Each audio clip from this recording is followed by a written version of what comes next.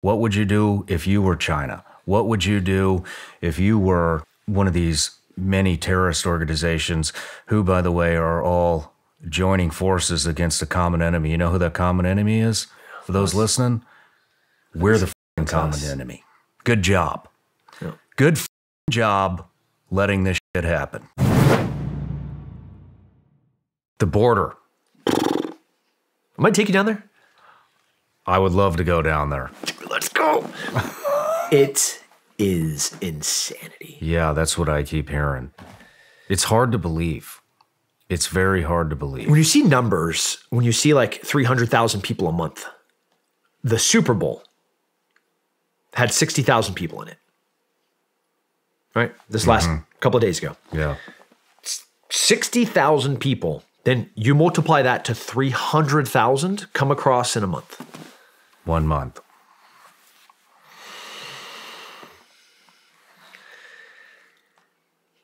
Five times the Super Bowl.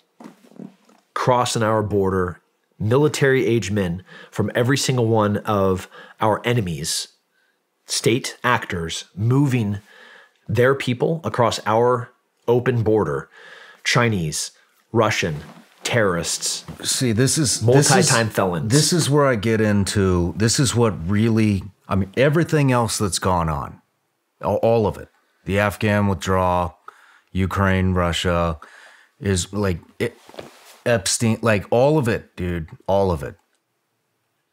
This shit, when I just asked you, do you think we're in a failed state? I don't know how you can answer that question and say no. Because we have become so fucking incompetent in this country. I don't understand how we could not be defeated. It would have to be a nation that is more incompetent than we are. And that's fucking hard to find right now. Yeah. That is really hard to find. We don't have a fucking border. We are the only free country left in the world. Supposedly free, right? Yeah. And we have a wide open border that roughly, last thing I read, 6 million plus people have crossed. We are broke. We are printing our money. We have weaponized our dollar. We have destroyed the First Amendment by tech corporations. It's fake money. I mean, in how could we possibly not already be defeated? That's a real fucking question. Yeah.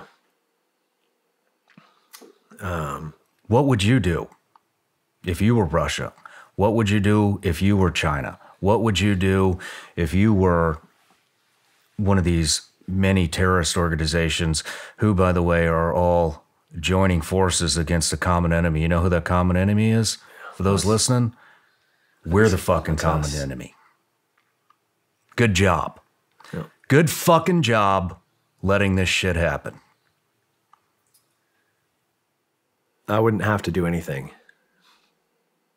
I would continue to stoke and stalk the flames and fires of dissent, of racism, of every form and fashion of divisive issue that Americans have right now to confuse and divide us further. Mm-hmm. I would throw all of my money into TikTok, Instagram, Snapchat to make these kids sit there on those phones for as long as I could, which they are. I would show them that the nuclear family is not necessary, that freedom isn't really a thing that's given by God, but it's something that's given to us by the family or by the government, which is another thing that they're paying for us to see on our phones often. I would finance and support political opponents that would want to fight American values and put in other forms of governance that are wholly against the American ideals and the founding fathers would have imagined. I would try to support the expansion of the federal government. These are all the things that I would do if I was the adversary. And that's what they're doing. They don't have to do anything. They just sit back and hang out and watch us just eat ourselves. That's what I'm getting at. You know, I don't know how we pull out of this. I don't know I mean, we talked about at the beginning before the cameras got turned on. You know, people thought something was going to happen at the Super Bowl. People think, you know, how come nothing's happened yet? You hear one side of the aisle mocking people that are concerned that our border's wide open, and mocking them because nothing's happened yet. We've had 3 years where there has not been any terrorist attack. Well, let me tell you about war games and simulations. They put these things through a simulation. It shows the probability and the percentage that they're going to have to come out on top. Maybe today they have a 65%. This is hypothetical. Maybe today in the simulation they feed it all the information, and the simulation says, hey, you got a 65% chance you're going to come out on top against the U.S. Yeah. But right now, we are a failed state. We are completely incompetent. And so why would they take that time to attack us right now? Why wouldn't they up the percentage? Okay, well, let's put a little bit more people in this way, put them up in this region. Let's infiltrate the power grid over here. It's weak. Yeah. You can't even arrest an immigrant right now. Even in this state, a multi-time felon. Yeah, exactly. And so it's all they're doing right now is strategy. Yep. They're just infiltrating, doing whatever they need to do to get that percentage up. And then when somebody strong comes in and the shit starts to get cleaned up, that's when it's going to happen. Yeah, so how do you fight that? I argue, for the Titanic, which was headed towards that iceberg, had they known and they just made a slight adjustment, just a couple of degrees, they would have avoided that whole entire iceberg, right? Mm-hmm. No, none of those people. Is that what we need to do? Just the slightest of adjustments? Does that pendulum need to swing back once again towards sovereignty and freedom? The founding of Apogee, our school, was in that same vein. The founding of Save Our Allies, the founding of Sheepdog Response. Like all of these things, all it takes is this entrepreneurial American spirit for we as a collective to be like, man, we acknowledge that this is not right and this is dangerous. And for us to combat, for us to have a strong America again, is for the individual to be a strong, competent, capable individual.